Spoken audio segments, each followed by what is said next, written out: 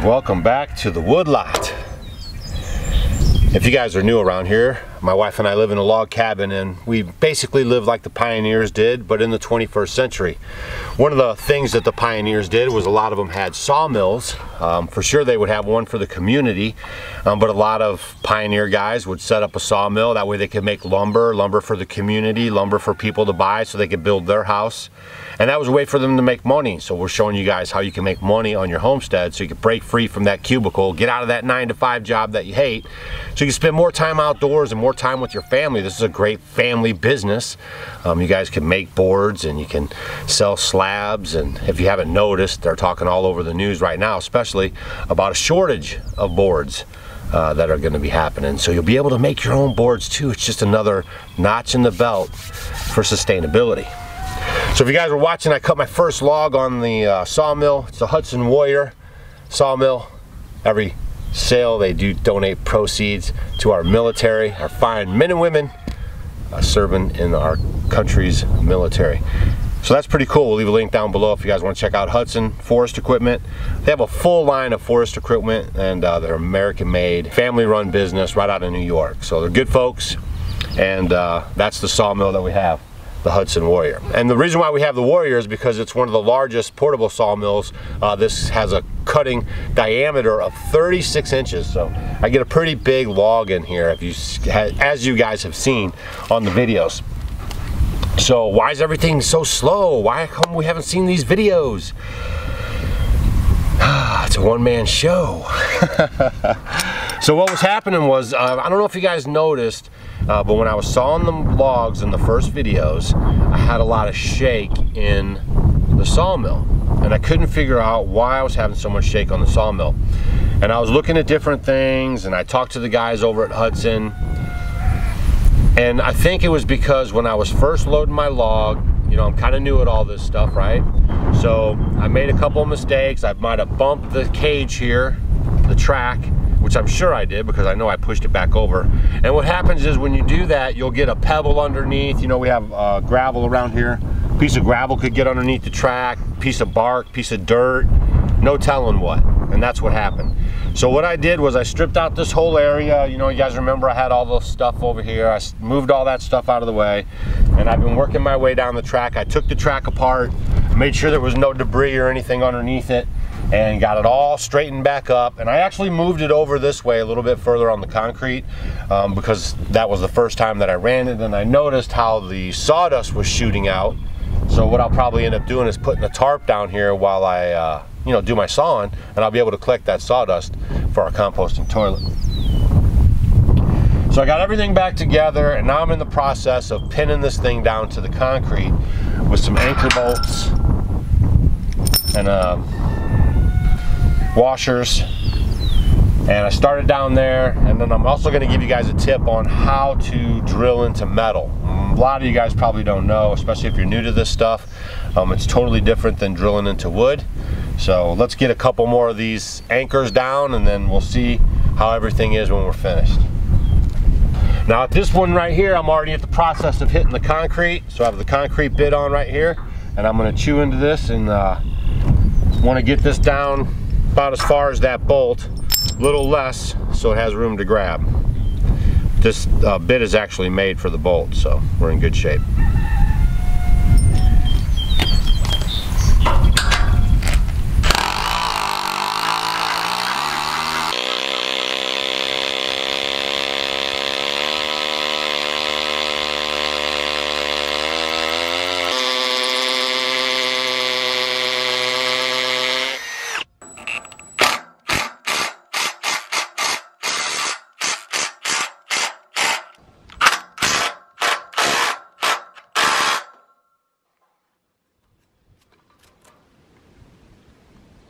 So we have that first bolt in right there, down and secure. I'm gonna show you guys, walk you kind of through how to start your hole in the metal, and then how to use the bits to properly shave out the hole in the metal, because it's a lot different than it is on the wood. What I like to do, you know, you can get basically a cutting oil. I just use WD. I don't have a drill press or anything, so I'm not using it all the time. So, you know, anything to just help lubricate that tip. You don't want the tip overheating on your drill, because when this overheats, it's over. You have just lost your drill bit, okay? So you want to keep these from getting hot as much as possible. That lubrication right there is going to be able to keep that tip down and help it penetrate this metal a lot easier. So I like to start my pilot hole right in that soupy mess of spray I just put down. And then you just, if you're using a variable speed drill, most of you guys probably are, has a hammer drill and 14 other speeds. This comes in most of the kits that you guys get, DeWalt, Milwaukee, Nikita, whatever. It's all the same. Make sure you're on speed number 1. You don't want to be on speed number 2. Number 1 is like low. So you want this thing under control and not you know, moving fast. Okay, that's speed kills when you're drilling metal. Okay, so speed number 1, I have it on the hammer drill setting, and I'm just going to go in really slow, right on top here. And you speed kill, so as slow as you can move this trigger, the better off you are, okay? And you just want to put your weight on it, make sure you're keeping it straight, put your weight on it, turn it real slow.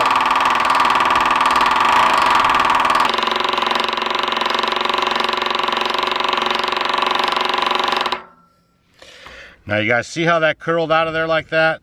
That's what you want. You want a nice full curl when you're drilling like this, nice and slow and nice full curl. That means you're applying good pressure and you're good at good speed, okay? That's what you're looking for.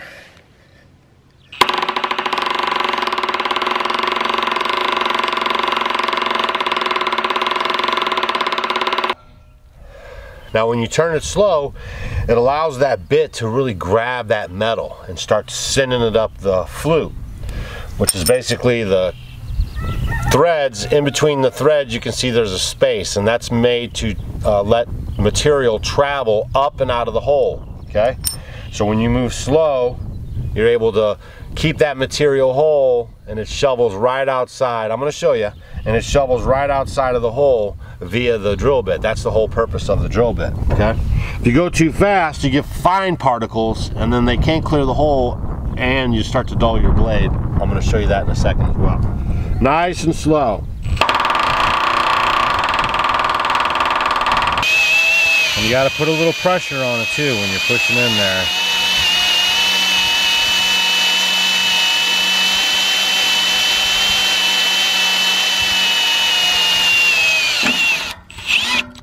That's what you want.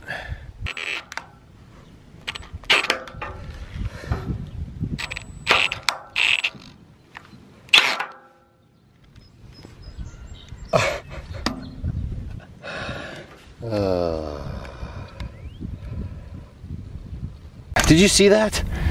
That tip just busted right off of there. Very disappointed with the Milwaukee tips here, okay? Now it's good cutting tip, nothing wrong with that, but the way they're connecting these things here, it's just not right, okay? That's not right.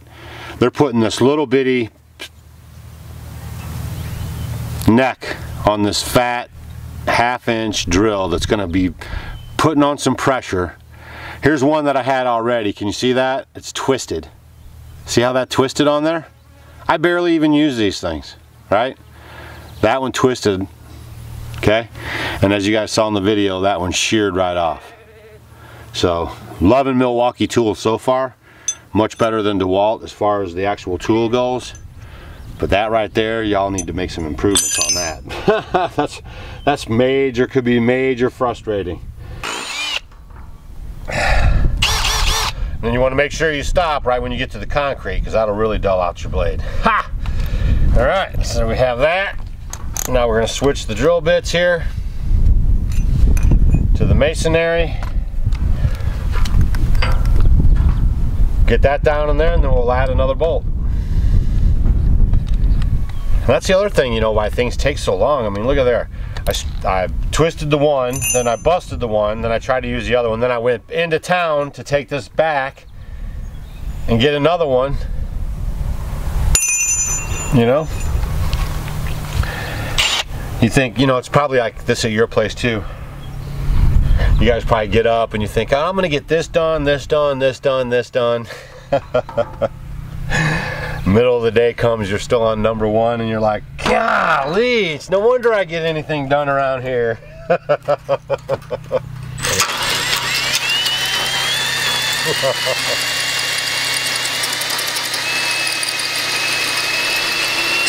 Okay, we'll do one more for good measure.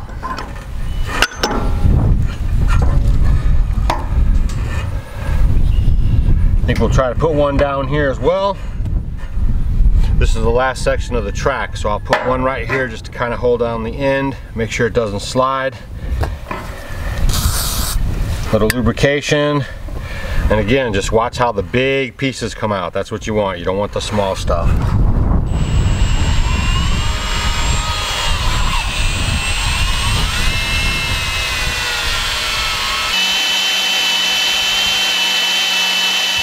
In all honesty, I think this is the worst part of the whole sawmill build. Everything else was just fine. It was no problem to put together.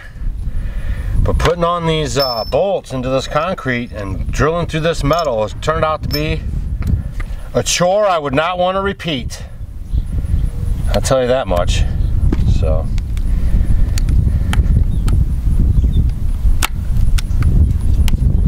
That is for sure.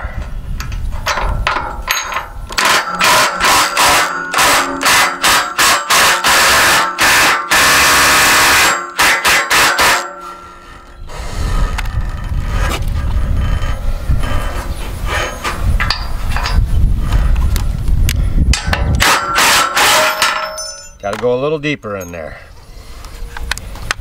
A little bit more. Man, my wrists are hurting because I pushed down on this thing so much. You know, and again, you guys, you know, oh, I'm going to get out this morning and I'm going to put those bolts on there. I'll let you guys know I started this project at 6 o'clock in the morning. I got out here at about 7-ish. I starting to drill, and you know, all this going on, and the bits and the, I mean, all this. It's after 12 o'clock now. Oh my word, that's what I'm talking about.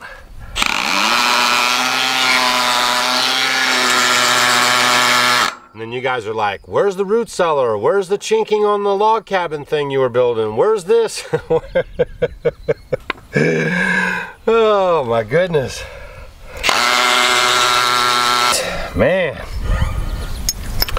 Enough to wear you out. Plus it's hot. Woo, doggy. Got everything going on.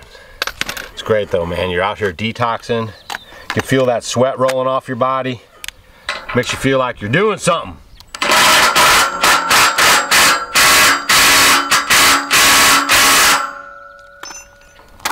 Alright, now I think we're on the ground here.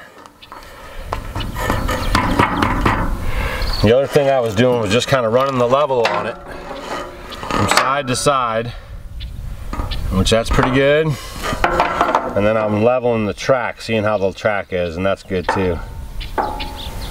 Some of these tracks where they join up, they don't meet up just perfect. So I'm gonna have to keep an eye on that.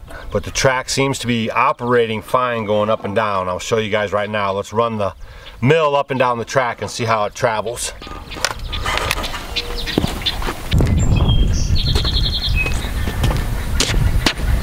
All right.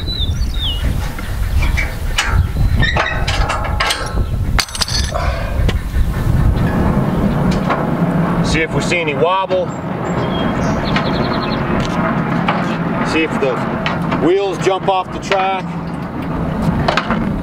I can already tell that it's traveling a lot easier than it was. I can already tell that. It just seemed like it was kind of wobbly before, and now it just seems like it's a lot more sturdy. Before I could push it like this, and then back there it would skip off the track.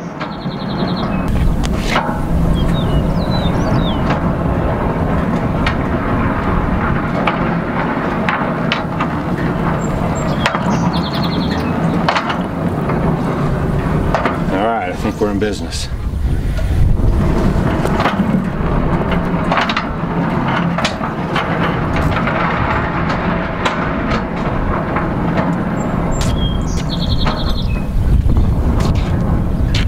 Hi, Sadie.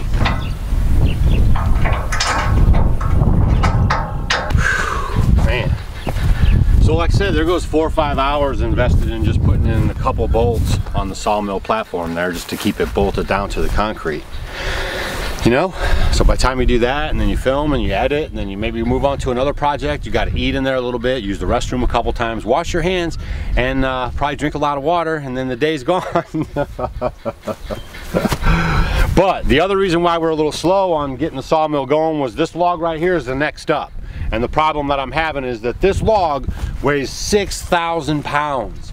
And even the local rental bobcat place doesn't have a machine big enough to pick this log up, okay? We've remedied this situation as well, so stay tuned for that video. It's coming up pretty soon. Plus, Donald Trump bought me something, and I want you guys, do you want to see it? Leave a comment down below if you want to see what Donald Trump bought me. I've been debating whether I should even do this video because it's so crazy out there right now. But I thought it would be pretty fun, so leave your comment down below. Also, if you learned about how to drill into metal in this video, leave a comment down below. Otherwise, we'll see you guys on the next video. If you guys are planning on coming to the Homesteading Live Conference in August in Hannibal, Missouri, the link is down below for your t-shirts. If you don't order them now, you won't have them for the event, and we don't have any t-shirts at the event. And if you didn't get your tickets yet, this will be the last week you can get tickets. We're almost sold out. It's an indoor-outdoor event. It's fully open. You know, where any precautions you want to take, that's fine. And we're not mandating anybody do anything except have a good time. Ha! So you guys, thanks for watching as always, and we'll see you on the next video.